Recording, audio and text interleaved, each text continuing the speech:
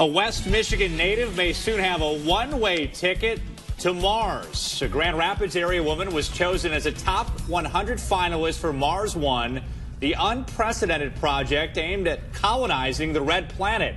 Alex Jokic joins us live in the newsroom now with more on the mission and this local candidate. Good morning, Alex. Good morning, Kirk. As you may have heard, Mars 1 hopes to establish the first human habitat on Mars, documenting the whole process with a reality TV show. More than 200,000 people from all over the world applied to go. The whittled down list of 100 does include a woman originally from Dorr.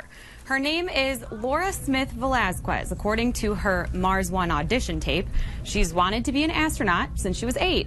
Part of her master's degree even was designing a colony on Mars. Smith-Velazquez is currently an engineer and pilot in Maryland. Some other fun facts: she plays the Native American flute and loves to scuba dive. When asked why she would give up all of this on Earth to head out into space, I think we need to give people hope, show them that we can risk and be successful, and that we're not afraid to do so. What makes you the perfect candidate? Because I can be successful. I know how to bring disparate people together. When people are out, I give them hope, and I can make them work as a team.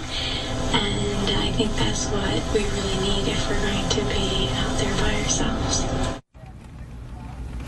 Now, Mars 1 does have some major hurdles, including physical and technical training for the amateur astronauts and raising an estimated $6 billion to send the first 4 travelers to a planet some 200 million miles away. That's where the reality show comes in. The broadcast is set to start as early as this fall as the candidates go through testing. The show would help fund the mission. Now, eventually 24 people will be chosen to make 6 crews of 4.